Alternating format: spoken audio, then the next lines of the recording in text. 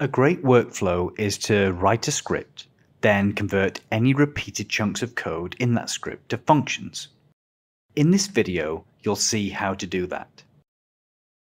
The syntax for defining a function follows this template. In R, functions are a type of variable, so you assign functions using the left arrow, just like anything else. That first line with the word function, followed by arguments 1 and 2 inside parentheses, is called the function signature. This names the variables that are passed into the function. It's the user interface to the function. The bits inside the curly braces are called the body of the function. This is where the calculation happens.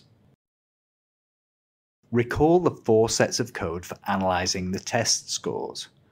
Let's see how all these scripts could be wrapped into a function.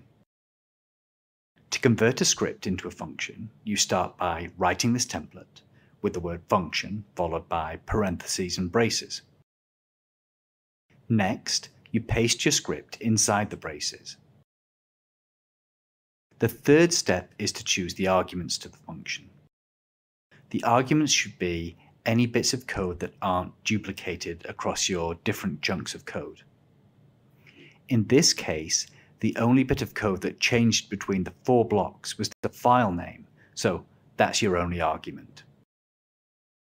Now you replace the specific instances of values inside the body with the argument names.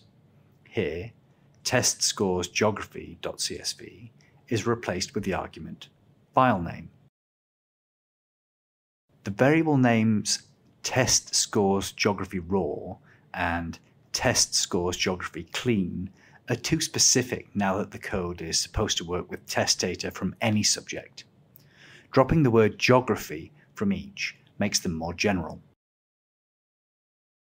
Functions in R return the last value that is calculated in their body, so you don't need to assign that last value. It will automatically become the result. Here, we drop the final assignment to testscoresClean. To use your function, you can just call it like you would any other function. Notice how each subject that you add only requires one more line of code, and if you need to change how the code is imported, you only need to change it in one place. In the next exercises, you'll use the sample function. Its arguments are shown on screen for reference. This samples a vector named x and has options for the number of samples to return, whether you want to sample with replacement and whether to weight the sampling to return more of some values. The importing test scores function was a little tricky, so let's begin with something simpler.